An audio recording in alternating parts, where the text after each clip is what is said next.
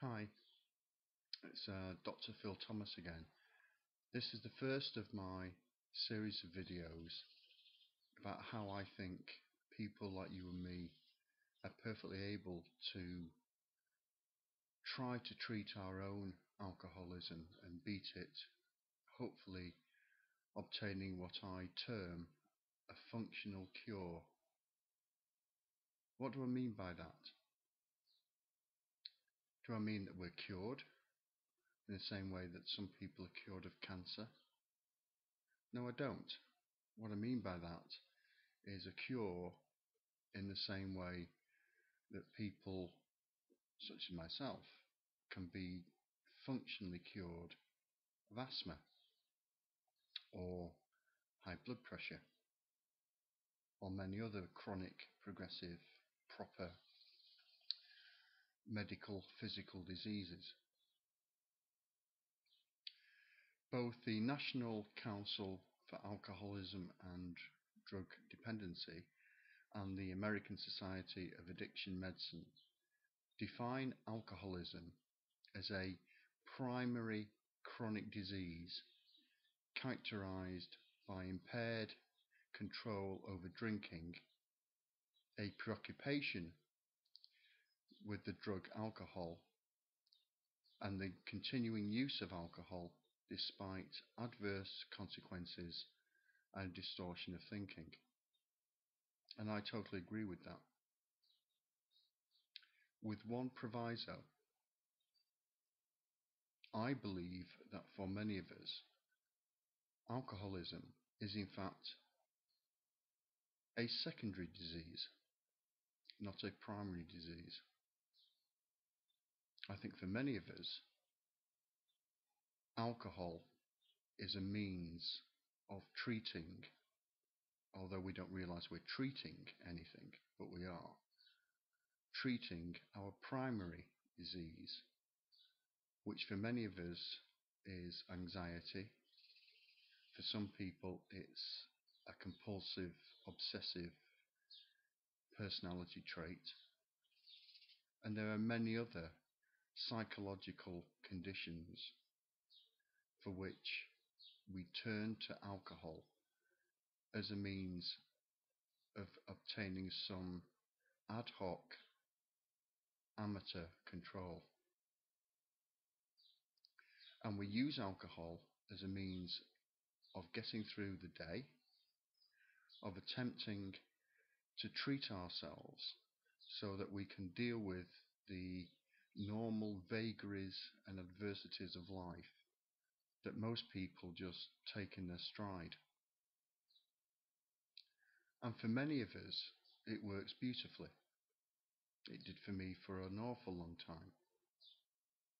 I guess this is what some people call a functional alcoholic, although I disagree. I think for many of us, for a long time, alcohol just sorts us out, and it means we can get on doing all the other things that we're trying to do with our lives. Most of us, certainly in my experience, are perfectly otherwise normal individuals, often quite well educated, perfectly normal, sensible people, often very creative, generally oversensitive. And alcohol, at the very beginning, makes us feel better about being who we are and deal with our days. Unfortunately, alcohol then becomes a treatment that bites us back. We find ourselves struggling to deal with those normal daily vagaries without even more alcohol. We're becoming dependent upon it. We need more and more alcohol just to get through the days in a way that we could get through with a smaller amount of alcohol several years before. Eventually we get to a stage, as I did, where not taking alcohol means you feel much, much worse than you would ever have done if you'd never got involved with it in the first place. You have to take it every day just to feel basically sort of alright. And eventually you don't even feel alright. At this stage, as happened to me, you become addicted. I went from a stage where I would have a few drinks, maybe more in the evening, just to cope with what happened during the day and to prepare for the next day. Gradually over years, it took more and more and more alcohol to make that happen. To which in the end, over the last couple of years before Baclofen came along, I was having half a bottle of vodka for breakfast, often drunk in the space of about 5 or 10 minutes as I collected my morning paper.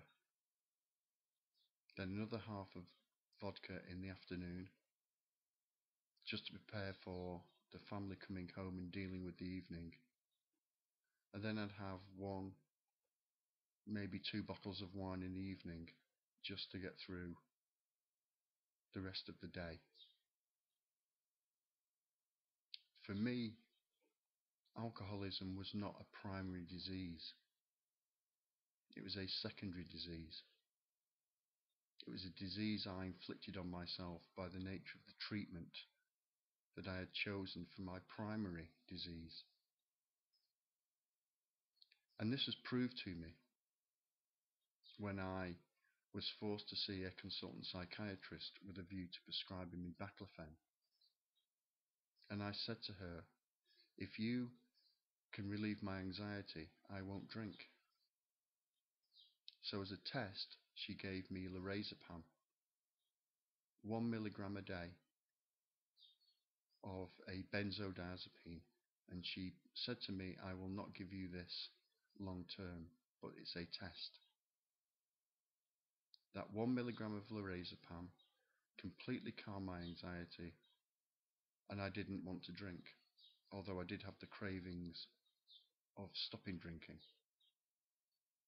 But it reinforced the message that for many of us, alcoholism is a secondary disease, but nonetheless, it is a genuine, progressive, proper, medical, physical disease due to chemical abnormalities in our brains. This is vitally important, my friends, if we are to beat alcoholism for ourselves. I know it, and it has worked for me. I know it, and it has worked for many of the people that come to see me. Believe it. Believe it.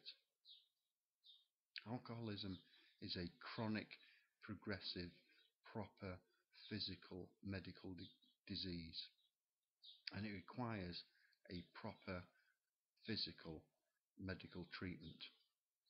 That is why lots of the long-standing, perfectly sensible, perfectly well-meaning behavior programs simply don't work long-term. We need to treat the disease properly. And over the course of the next few weeks, I hope to show you how it's perfectly possible for you to try to take on board all of these things and start to treat your own disease properly. Thanks very much, and we'll speak soon.